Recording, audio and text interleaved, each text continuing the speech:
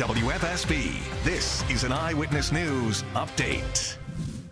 Good morning, and thank you for joining us on this Friday morning. I'm Roger Susanin, and listen, we've got a lot to cover, but first, we need to check in with meteorologist Scot Haney because it's an early warning weather alert today. So, Scott, how's it looking out there? Pretty rough in the afternoon, right? Yeah, later this afternoon, Roger, anytime after 6 p.m. through about midnight tonight, that's the time frame of interest, although there could be a pop-up shower or thunderstorm prior to that. Just keep your eyes to the skies, and if they look threatening, please head indoors. Our Doppler scans the state dry right now, visibility. New Haven, you're reduced to 8 miles. Might be a little bit of fog down there, but everybody else is doing just fine. We have partly to mostly cloudy skies. We had some scattered showers in parts of northeast and southeast Connecticut a little bit earlier this morning. Main action goes to the north of us this morning, though. This is the energy back here that we're talking about. This is all in association with a cold front that's going to be barreling into the region. So we have gone ahead and issued an early warning weather alert for isolated strong to severe storms, wind gusts, lightning, hail, torrential rain. Flooding is all on the table again this evening through tonight. So keep it tuned to Channel 3 and also download that app. It is a great resource. The severe threat, this is out of the Storm Prediction Center out of Norman, Oklahoma, has placed a portion of Connecticut at level 1. Not horrendous, but nothing in northeast and southeast Connecticut. There will be some scattered showers and thunderstorms. Let's hope they don't get to severe levels there. But you notice northwest Connecticut clipped with the yellow. That is level 2.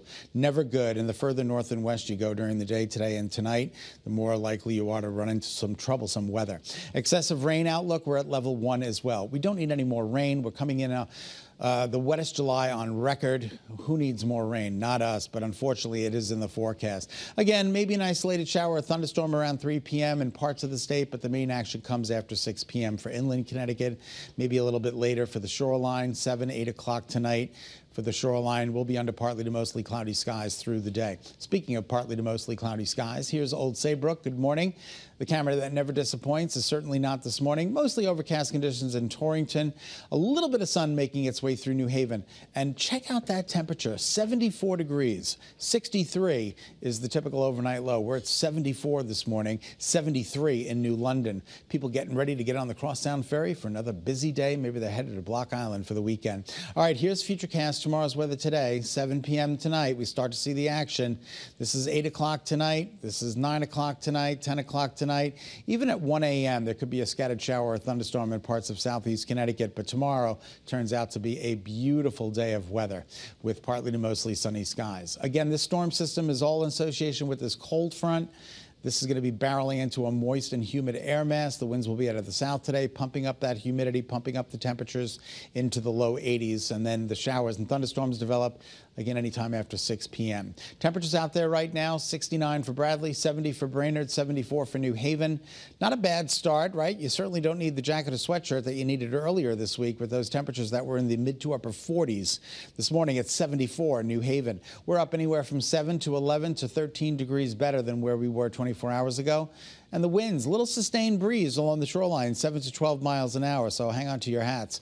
Dew points, everybody's back in the 60s, which is unfortunate. It's back into the muggies, but you will notice the dew point trend comes down for the upcoming weekend. Saturday, Sunday look delightful, even a portion of Monday, but Monday night into Tuesday morning, we start to deal with scattered showers and thunderstorms all over again. Daytime highs today climb into the low 80s. Your 7-day forecast includes a nice weekend, 84 and 85. Now, between the hours of 6 and midnight, I'm reiterating the fact that we could have some strong to severe storms in the state this evening through tonight. Saturday, Sunday look amazing. Monday evening through early Tuesday morning, more scattered showers and thunderstorms. And then Wednesday and Thursday look good. Temperatures close to normal, partly to mostly sunny skies and low humidity. That's a check of your early morning forecast. Roger, we'll send it back to you. Okay, thanks, Scott. And breaking overnight, we are learning some new information about a shooting investigation in Norwich. Last night, police found a man who had been shot in the leg right at the intersection of Rockwell Street and Judd Road. Now, that victim was rushed to the hospital, and fortunately, he is expected to be okay. Investigators, though, are still searching for that shooter. And we're also tracking developing news in Woodbridge this morning, where a police investigation is on full swing right now.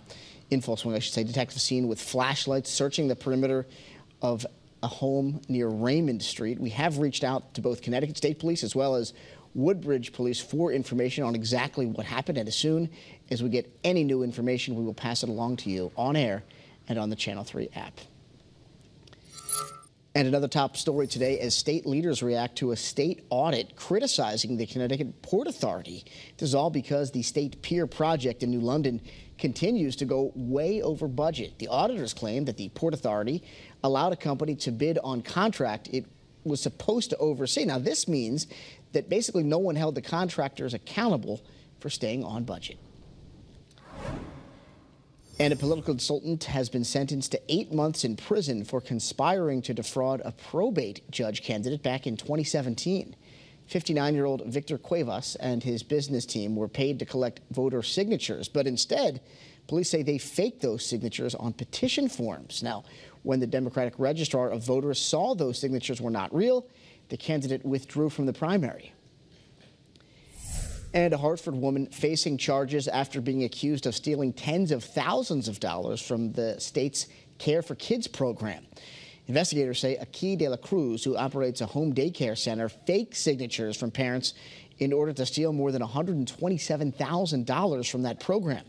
De la Cruz is now facing larceny charges. She has been released on a $60,000 bond.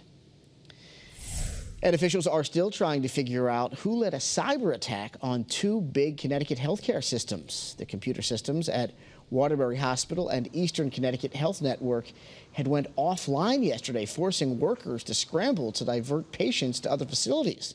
There's no word yet on if any patient data was compromised because of that situation. And this morning, police have doubled the reward they're offering for leads in a cold case murder investigation in Colchester. James Stone Jr. was shot and killed 5 years ago inside of his trailer on Stanovich Road. State police have now raised that reward to $50,000 for any information leading them to an arrest. Contact CSP if you can help them out. And a new report by the National Low-Income Housing Coalition says you'd need to make nearly $32 an hour to be able to afford a modest two-bedroom apartment. That's actually the 9th highest housing wage in the entire country.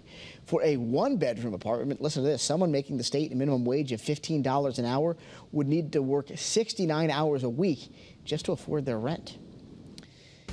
And thank you so much for tuning into Channel 3 Eyewitness News. We so appreciate it. Remember, you can get news updates and weather updates anytime on the Channel 3 app.